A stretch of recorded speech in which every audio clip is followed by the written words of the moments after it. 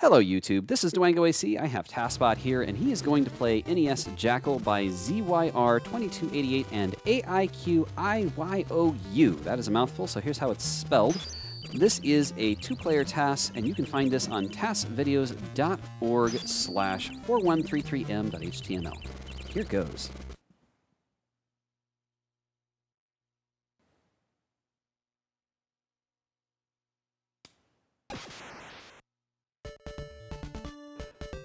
So this is Jackal. Jackal is a very unusual game in my personal opinion, but I've enjoyed watching it. So this two-player run, I like two-player runs. It's kind of hard to task two-player runs, gotta tell you.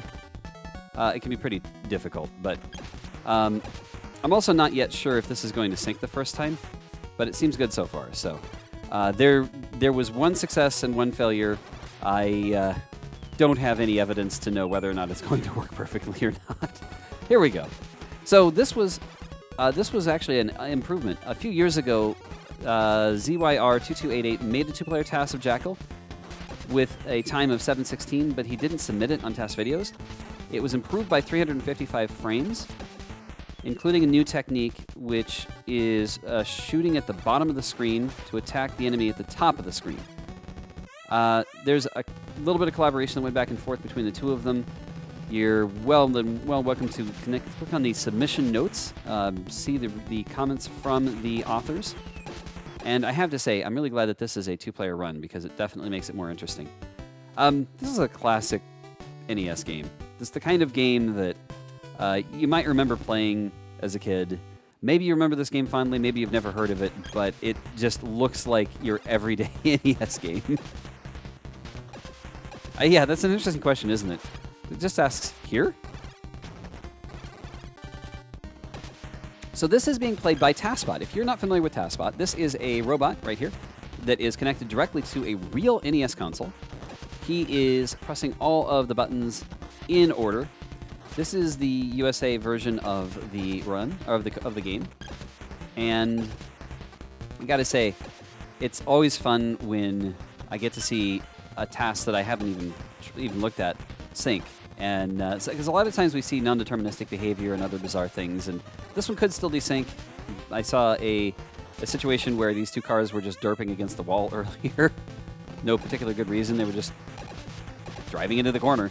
So a lot of what's happening here is a lot like a player piano. All we have is a predefined sequence of button presses, and those are being pressed on the real console, one right after another.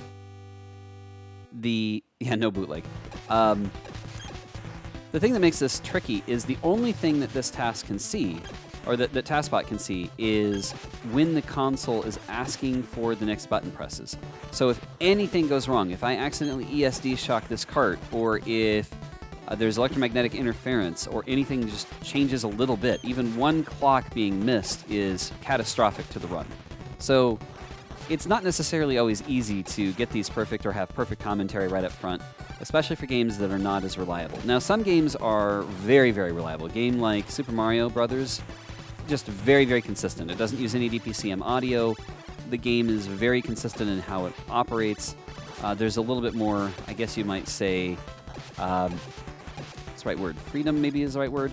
There's a lot more grace. It's probably a better word for it. Margin for error. There's no fancy effects that might have tight timing. When you start moving into other consoles, especially the Super Nintendo, where there's two different clocks that are interacting, things get a lot more tricky. Fortunately, this one has been behaving okay. So non-deterministic behavior on the NES is especially difficult for us to diagnose, and it's always nice to see things working as expected. So this particular task is a pretty good example of a run that has a fairly high re-record count. The authors of this TAS did 42,748 re-records for a 7-minute TAS, and that's pretty typical. A lot of times you are going to try and try and try again, and this means that they pressed the same key to back up and try again 42,000 times.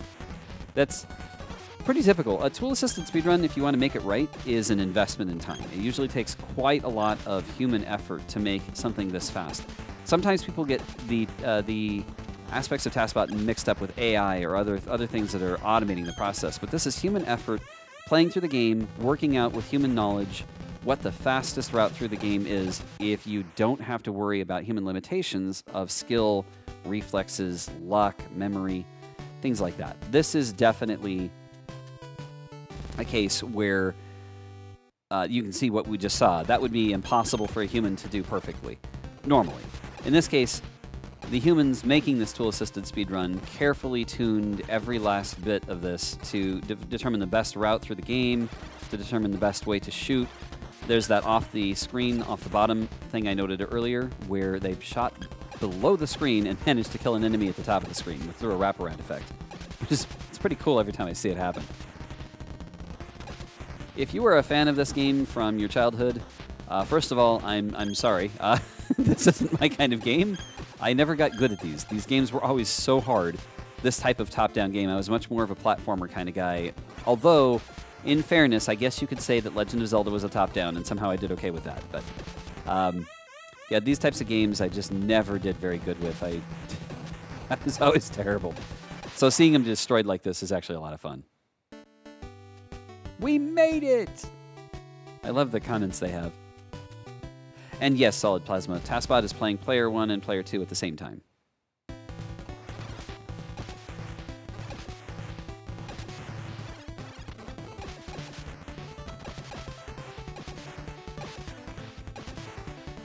This does remind me of several other games I remember. It's just that classic feel. It actually reminds me of games made for the original Commodore 64 in its graphics style. It's looking good so far. I'm pretty happy to see this continuing to sync, so.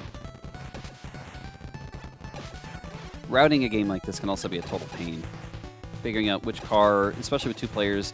And also one of the things I should note, when you're making a task, the process is actually pretty interesting. You're pressing down a series of buttons. Say player 1 is going up, player 2 is going right, player 1 is shooting, player 2 is not. So you're holding down a combination of buttons and then you're pressing a frame advance button on the keyboard. And sometimes it can be obnoxiously difficult to the point where you're trying to hold down so many buttons that your keyboard's like, nope, I'm done. In-key rollover is pretty handy. I have a DOS keyboard that is helpful for that. The process of making a task is a lot like trying to use a corded keyboard, where you're holding down multiple keys, multiple buttons on the controller, and each controller is mapped to buttons that you've predefined on the keyboard. You're holding down those buttons and tapping a frame advance key to advance forward. It can be kind of convoluted, but